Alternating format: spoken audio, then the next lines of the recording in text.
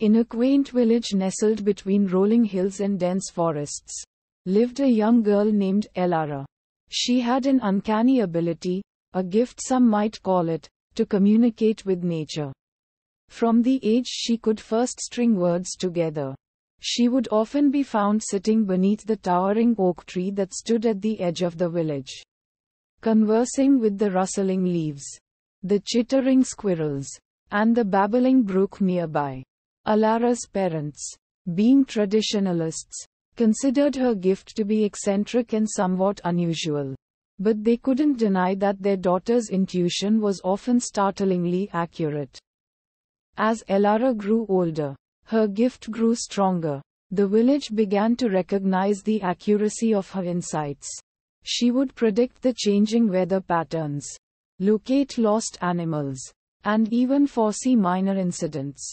Despite her accurate predictions, the villagers remained skeptical, attributing her accuracy to mere coincidence.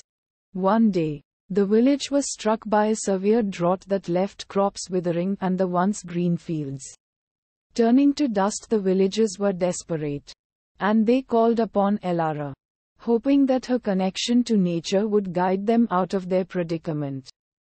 Elara, sitting beneath the oak tree, closed her eyes and let the wind guide her thoughts. She felt a deep resonance within her, as if the oak tree itself was speaking to her.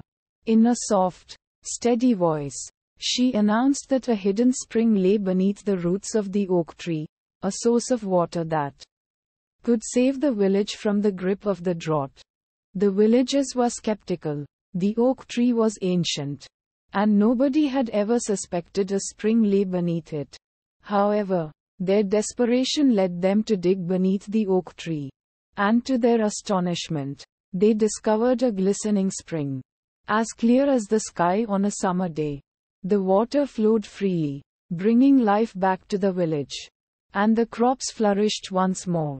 As news of Elara's extraordinary gift spread, the villagers began to seek her advice for various matters, from solving disputes to predicting outcomes of ventures. Yet, there were those who remained skeptical, convinced that her abilities were nothing more than coincidence or clever guesswork. Among the skeptics was a wealthy merchant named Lucius. He had heard of Elara's gift but dismissed it as foolishness. One day, he approached her with a wager. He had 2 identical golden pendants and challenged Elara to determine which pendant he had hidden in his palm without seeing it. Elara smiled gently and closed her eyes, allowing her intuition to guide her. After a brief moment, she pointed confidently to one hand. Lucius smirked, revealing the empty palm, a trick he had played on many to humiliate them. The villagers sighed, their hopes dampened by the merchant's mocking laughter. But just as Lucius was about to leave, Elara calmly spoke. "Open your other hand, dear Lucius." Lucius hesitated, intrigued by her words. Slowly, he opened his other hand. And to his astonishment, there lay the golden pendant. His face paled, and he stammered, unable to comprehend how she could have known. Elara simply smiled and said, "Intuition sees beyond the surface, beyond the tricks we play. It listens to the whispers of truth that often go unnoticed."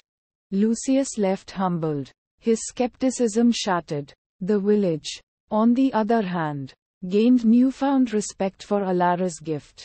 They began to trust her intuition, seeking her guidance not out of desperation, but out of genuine belief. And so, the village thrived, guided not only by the wisdom of its elders but also by the whispers of nature that Elara was attuned to. Over time, the story of the hidden spring and the golden pendant spread far and wide, becoming a symbol of the power of intuition, a reminder that sometimes the answers lie within us, waiting to be heard, seen, and felt.